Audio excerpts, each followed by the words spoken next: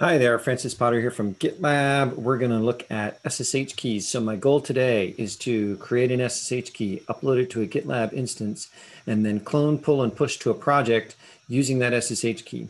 So it's just a really quick demo of how SSH works with GitLab in any GitLab instance for which SSH is configured and turned on.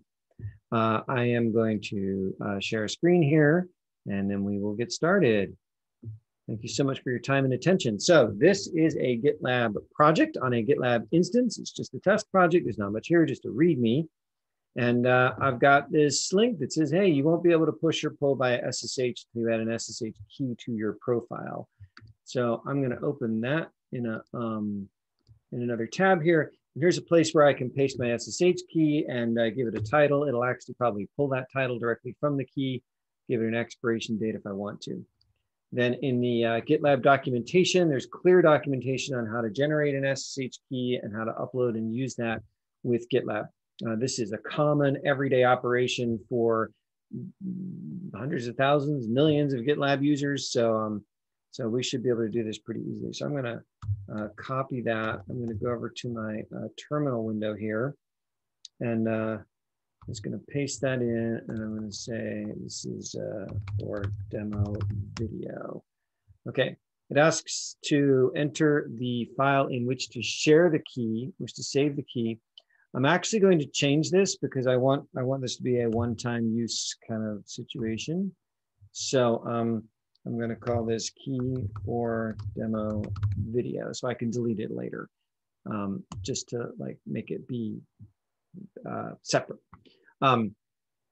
Keys, SSH keys by default are stored in your user folder .ssh. So I'm still storing it there. I'm just giving it a different name. I actually have several keys in that folder, and you're not going to be allowed to see any of them. Enter a passphrase. It is good practice to use a passphrase, but I am not going to use a passphrase for this. I'm just going to generate that. So now it has generated my private key there and my public key here. And I actually want to see that public key so I can paste it into GitLab. So I'm going to cat that. I'm doing a copy and a paste and cut that right out. There we go. And then I'm going to select all this and I'm going to copy that. And I'm going to go back over here to my browser, and I'm going to go to my SSH keys and I'm going to paste that right in. Now, GitLab supports a number of different kinds of SSH keys, and you can actually enable and disable at the administrative level in your GitLab instance. If you're not using GitLab.com, you can enable and disable which kinds of SSH keys it supports. You can also disable the use of SSH if you want, or disable the use of HTTPS for Git operations. So all of those controls exist at the instance administration level for self-managed customers only. Notice when I pasted this in, it automatically gave it a title that came from the little comment that I'd given when I created the key. And boom, there's my key. So now I'm going to go back over to my project here. I'm going to hide this little message here, and I'm going to clone this repo with SSH. Now, because I put that key in a special file, I can't use the git clone operation directly. If you'd used a standard SSH key file name, then you'd be able to just say git clone in that file, but you actually can't because git clone assumes your default. So I'm actually going to go back through my history here because I did this once before, and notice I'm just setting a variable called git SSH command is SSH-I with the correct key. Okay, and then I do git clone and this repo that I just copied. I could paste that again, but I'm not going to do it. So that'll do my git clone operation. Cloning into test project. Great. If I do a little ls, there's my test project at the bottom there. CD test project. There's that README file. Let's just make a little quick edit there. Edit it on SSH connection. And we're going to save that, and we're going to quit that.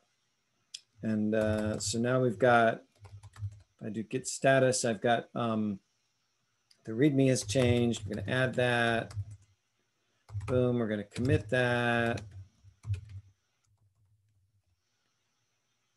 Boom, and now I'm going to do a git push origin master. Oh, sorry. I need to do my SSH change again.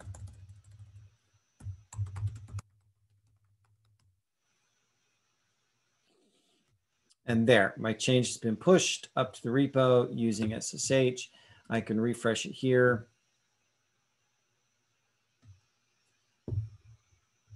And this is actually a very low performing GitLab installation, but they're edited on SSH connection. So what have we seen? We've seen creating an SSH key, enabling that SSH key for that user record. We've seen cloning a project using that SSH key, making a change and pushing the project using that SSH key, all using SSH. So thanks so much for your attention. And I hope this was helpful.